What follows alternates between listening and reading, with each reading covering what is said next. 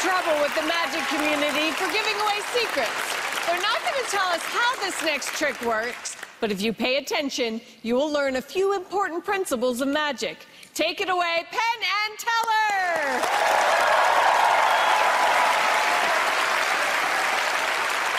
You're right, Allison. We do like to let people a little bit on the inside for the reason we do this show. There's a term of art used in magic, misdirection. And that word, especially recently, has been used more and more by lay people. People that aren't in the magic community use the word misdirection. If you read editorials or pundits speaking, they'll say misdirection a lot. And the way lay people use it is wrong. Well, not wrong. You can't really use words wrong. They grow, they change. But less nuanced, the magicians use it. When lay people use the word misdirection, they often mean it as a synonym for distraction. Like, hey, look over there. I do something sneaky over here. And then when you come back, the magic's done. And the problem with that is that doesn't work. If you know you're distracted, look away when you come back, you aren't fooled at all. But magicians use the word misdirection. It's more complicated. It's more kind of a curating of attention, deciding the story that you want the audience to tell themselves. Now, this is a story of a vanishing chicken.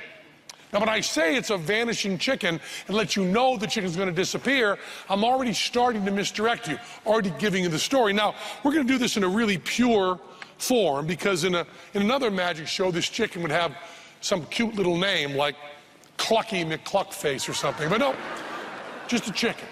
And the chicken coop would be dressed as like a rocket ship or a train or something, and it'd be some story. But no, we're not talking about that kind of story. This is just a chicken coop. But once you're thinking the chicken is going to disappear, I already know a lot about the story you're telling yourselves. When I cover it up like this, I kind of know what you're thinking, kind of where your thinking is going, what you're focusing on, what you're concentrating on. And I know that you've decided that at no time will you allow your attention to wander.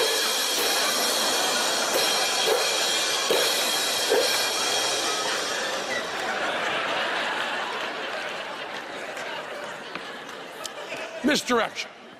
This trick used misdirection. Let me just see how we're doing so far. Can the house lights up, please, guys? Put the house lights up. I just want to see a show of hands. How many of you saw the gorilla with the cymbals? Should be all of you. It's a gorilla with cymbals. Now, a subset of that, how many of you saw Teller come out, cop the chicken, and split? Okay. Now let's talk about misdirection. How many of you saw us sneak the gorilla into the cage? Okay, that's many fewer. That's misdirection right there. Nice to that.